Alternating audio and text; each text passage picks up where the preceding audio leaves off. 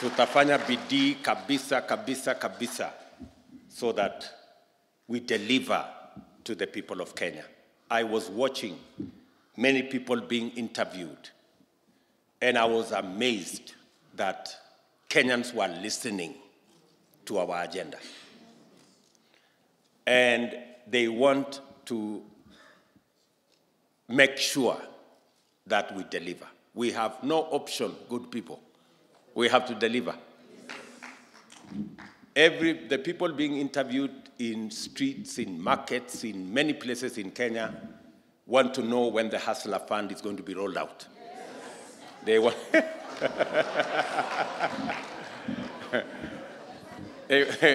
they want to know when the subsidies on our agriculture are going to be rolled out. And so I want to tell you the following. With this victory comes a lot of authority. We are vested with a lot of authority because of this victory. And with a lot of authority comes huge responsibility. And with huge responsibility comes a huge measure of accountability. So we must understand that, yes, a lot of authority has been given to us, but we must also appreciate that it comes with a lot of responsibility, and with it, enormous accountability. So the easier part is done. The difficult part begins. But I am very confident that the team we have assembled in you and in the others, we have what it takes to deliver our plan, our program, and our agenda to the people of Kenya. We will be proposing, actually, changing the standing orders so that cabinet secretaries can go to Parliament and answer questions.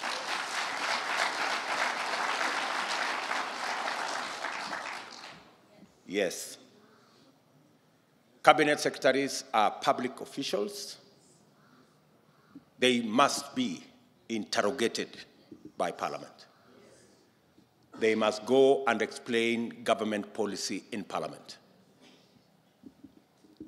And so we will be looking at how we can change the standing orders so that instead of cabinet secretaries going to committees of Parliament, they should go to the floor of the House and be asked questions directly by members of Parliament so that public policy can be better explained, better understood, and the people of Kenya can know how their government is delivering.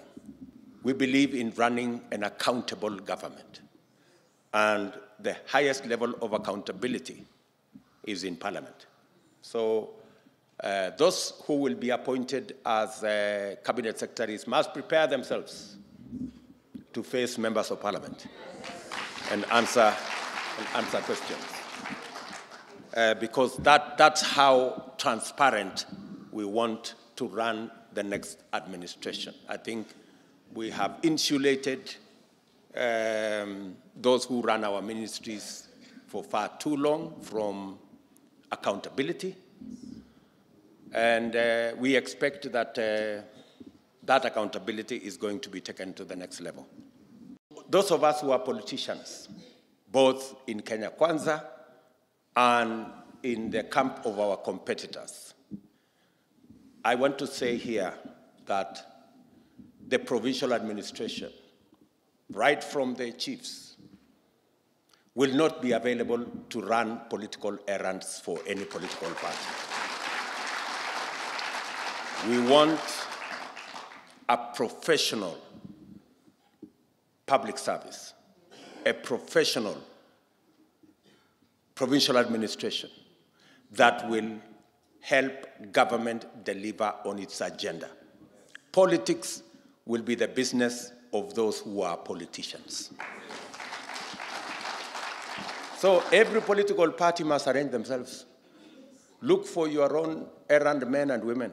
Look for your own officials. Look for your own structures to run your politics. The provincial administration will not be available to run politics for any political party, including ours.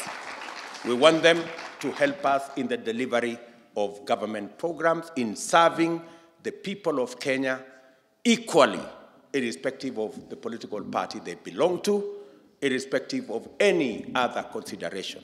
That will be the administration that we will be running. We have capacity to run our own politics. We didn't have the provincial administration, but we won.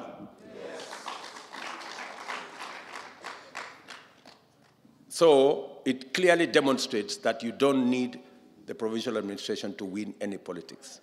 And therefore, as we look into the future, and as I speak today, I want to ask the provincial administration, public officers all over the country to step back from the politics that they have been forced to engage with the last few months and maintain their position as public officers, serve the public equally with no reference to any political affiliation of any Kenyan.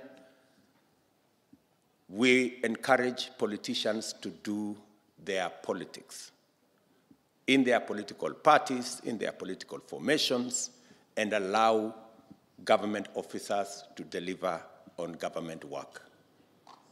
So that will be the future we are looking at. And I want to promise you, as I promised Kenya, that the culture of fear, blackmail, and intimidation will stop. We will not run government using blackmail or threats or selling fear to the people of Kenya.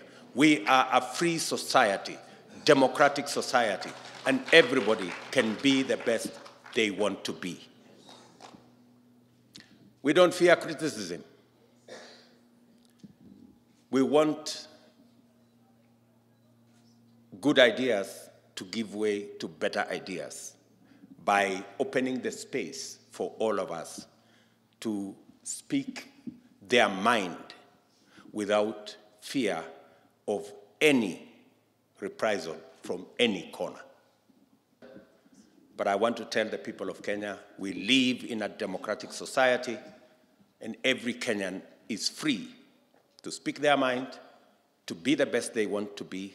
It is the only way we can tap into the talent of the millions of Kenya that make this country the great country that it is. I will spare no effort to work with each and every one of you